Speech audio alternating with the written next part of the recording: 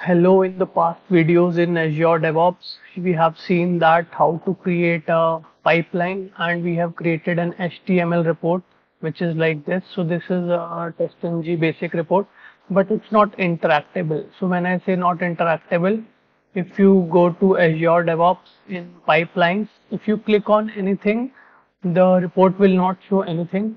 So by default, Azure DevOps does not support showing reporting inherently, right? So in the last video, we have seen that how to show any HTML report, which is a single page here. But now this time in this video, we'll see that how you can show Allure report here, which is interactable. So when I say interactable, it's like, so for example, this is a report. If I click on anywhere, it takes me to somewhere, right? If I go here, I can see its various sections and stuff, right? So that does not happen natively with the way pipelines are there, right? If you see this is the report, and if you want to create such report, you can check that video. If I click on anything, you will see that report will go blank, right? So you can see this previous video in the Azure DevOps playlist where I have told how to create a pipeline, and even you can see that how you can use the 1800 free minutes that you get per month, right? You can create your first pipeline, and even you can run all of your GitHub code on a daily basis, right? Even if it takes, let's say, 60 minutes to run all of your repos, if you run it daily, then it will take 1800 minutes of yours, otherwise not, right? Or you can decide which one you want to run. But let's focus in this video on the Allure reporting.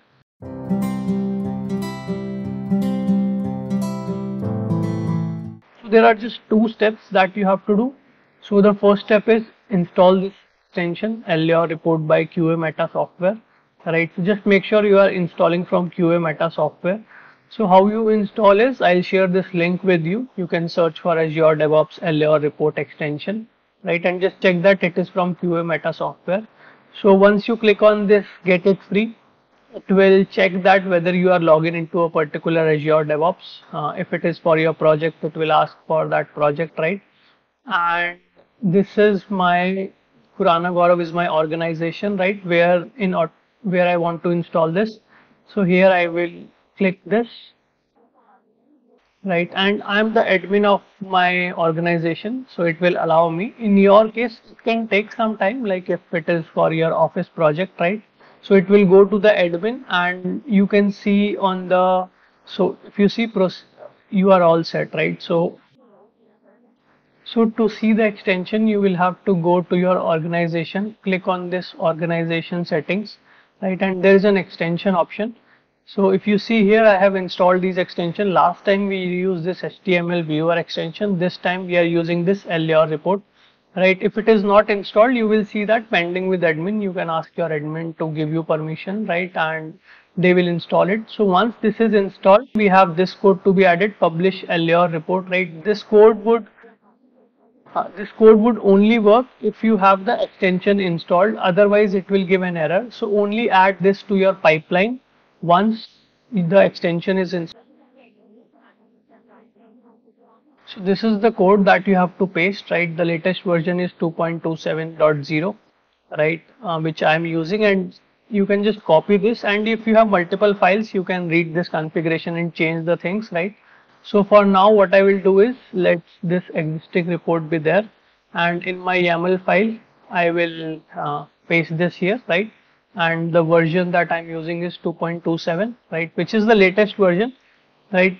For like, if you don't want to see it locally, you need not to install Allure in your local system, right? That I have explained in the previous video. Like if you want to see the report, you can do it in your local system as well by installing Allure, right? So I have 2.27 version, but you can keep this as the latest one, 2.27, right?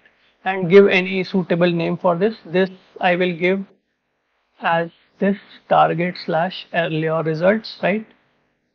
So we can come to this YAML file, and we can give the path as this target/Allure result, and we are done. Now I'll push this code and I'll show you. And if you don't know how to push the code, you can look at the videos that are there in that series where I have talked about Git basics, where I have told how you can check in your code. So I have pushed the code directly into main, right? If you see now, my pipeline should get automatically triggered. So I'll go to this project automation, right, which we are using it, and then so we'll go to pipeline to see. So now you see that pipeline got triggered, and we'll wait for this pipeline to get over.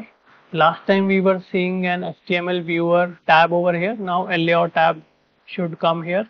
So let's wait for the pipeline to complete. There are 26 tests, I think 22 pass and 4 gets failed. So this one is the old one and this is the new one where we want to see an interactable HTML report. So Allure is very simple. In the previous video you can see that how we can generate a report locally, right? Even for this, let me show you to go in your target folder and give this command Allure serve. Allure is installed. You can check that in the previous video. Now you will see that a beautiful report will get opened, and here in the target folder Allure results, all these files are used to generate that report, right? So it will open now. Yeah, so the report looks like this, right? And I have not done anything, right, much to make the changes, right? You can check here, you can apply even filters 22, 4, right?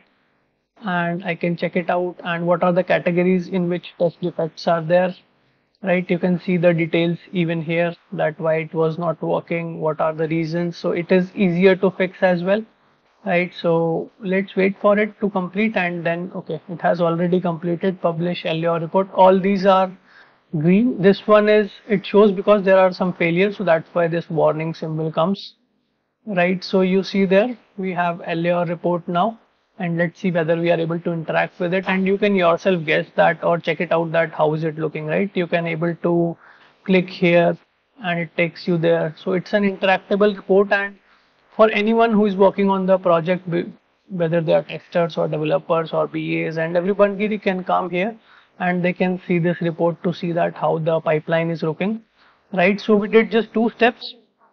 We installed this extension, we added this in our YAML pipeline, right? Before that, we had added the dependency in our project and created this file, right? No need to install Allure locally if you want to see in pipeline, but if you want to see the report locally, you can do that as well. So hope you like it, and do subscribe to my channel and leave a comment in case you get stuck or if you find this useful. Thank you for watching.